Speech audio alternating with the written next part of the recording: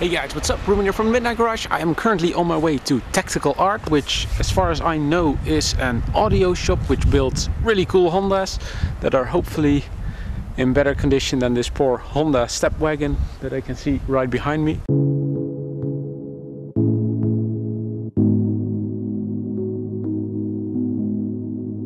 Although the CRZ is still in good shape, this one clearly has seen better days.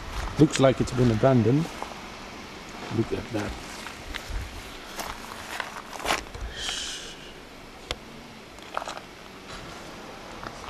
It truly is a shame. Hopefully the owner will at one point restore the car. But anyways, time to continue.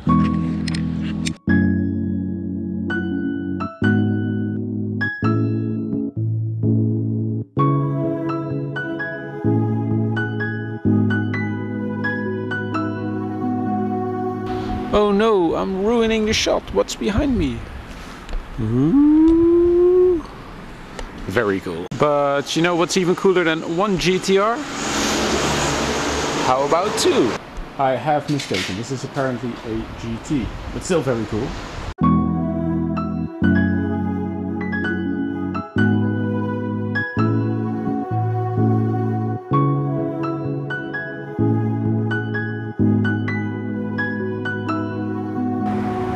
Well, behind me is Tactical Art. I've just arrived. Now it's time to go inside and see if anybody's there.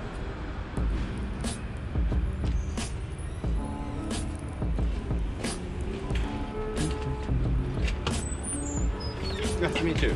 First up, an apology. One of my memory cards corrupted and I lost all of the footage of one of my cameras. Fortunately, I have used multiple cameras to capture things, so I did not lose everything, but if you feel like there should have been more shots, then you are absolutely right. But yeah, these things happen, can't really do much about that. When I arrived, I was greeted by three super friendly folks, namely Atsuki Tsuboti, the master fabricator of Tactical Art, Mitsuyoshi, who owned that awesome white classic Skyline that you've seen just now, and tacticalart.miku, which just so happens to be her Instagram name as well, because I know you guys are going to ask about that. The first car Atsuki wanted to show me was an awesome EK hatch featuring a K20 swap, but like I said, I have lost some footage, so I can't show you much more than this. It was super clean though, it was freshly painted with their signature dark grey engine base, and all I can say is check out their Instagram for more pictures of this car because it was awesome.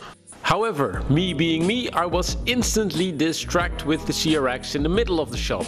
This did not seem to be a regular Honda CRX, but rather a super rare CRX exclusive. Now, I am not quite sure if it was a real deal Honda CRX exclusive, but the guys over at Tactical Art were not sure either, so if anyone has more info on this car, then post it in the comments. Part of the interior had been reupholstered, but given the color difference between the regular and reupholstered parts, I would say that at least a certain amount of genuine CRX exclusive parts were used here. It also was a black pre-facelift EF7 model, which also ticked all the right boxes. It did, however, not have a glass roof, so that might be an indicator that it's converted. But then again, I'm doing a glass roof conversion on one of my CRXs soon, so it's not impossible to think that it had been converted to a tin top later on. Next to the CRX, we had a neon colored EK hatch race car. This one featured a B-series engine. Once again, I'm super sad that I lost all the footage because this was a very cool car as well. But I am even more sad that I lost the footage of Atsuki's new track day Honda Civic EG. That thing was seriously next level and was almost completely made out of carbon fiber. It was absolutely insane. After checking out all the cars, I asked them if I could make a couple of drone shots, and in contrary to the other shops I had visited before, they actually said yes. They told me that Miku had never seen a drone before, so we all went outside to see the drone in action. They even posted some of the pictures I made on their Instagram page, which I thought was really cool. Some of my friends had asked me to get a couple of Tactical Art decals, so I asked them if they had any for sale, and Atsuki said, yeah sure, come over to the shop area and I'll grab you some. Now, I had already seen the shop area before in some Chronicles features, but I still had to say that it was very cool. It looked more like a lounge that just so happened to have a lot of Honda parts laying around. Tactical Art is known for mixing the Osaka Honda style with the USDM show car style, and it was no surprise that you could find a lot of USDM parts for the Japanese customers here. They also had a lot of aftermarket parts which also seemed to fit with their JDM USDM style. They even had some lounge seats and a big TV with some classic consoles hooked up to it, so they could call in some of their friends and play retro games. As you can see, you're not so much a customer at Tactical Art, but rather a part of their family. This was very clear to see when I was there, and they made me feel very welcome. I was very happy that I dropped by, and next time I am in Osaka I will make sure to drop by again to see what they're building then.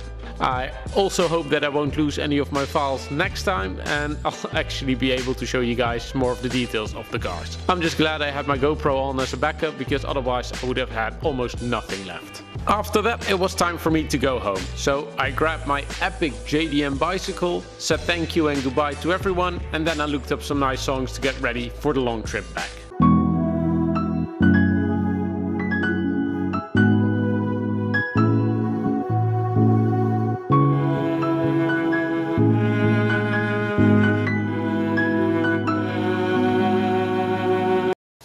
So what did I get at Tactical Art? First up, I got these very nice classic Tactical Art decals. I got these because I know that some of my friends really want to have Tactical Art decals on their car.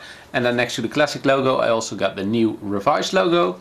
And then finally, I got a cool Tactical Art lanyard. Now, what did I think of the store? I liked it a lot. I think everybody who was there was very friendly. We had a really great time and we had a lot of fun. And yeah, like if you watch the Chronicles blog or something, you probably already know what to expect with Tactical Art. And it's pretty much that. So yeah, in the end, I can highly recommend it. I will post a screenshot of the location right now so you can see where to go if you're interested in going. And I will post a link of their website in the description so you can see the opening times and what they have for sale. So yeah guys, that's it for today. I hope you guys liked it. Leave a like if you did and hit the subscribe button if you want to see more videos like this. And then hopefully we'll see you guys in the next one. Bye.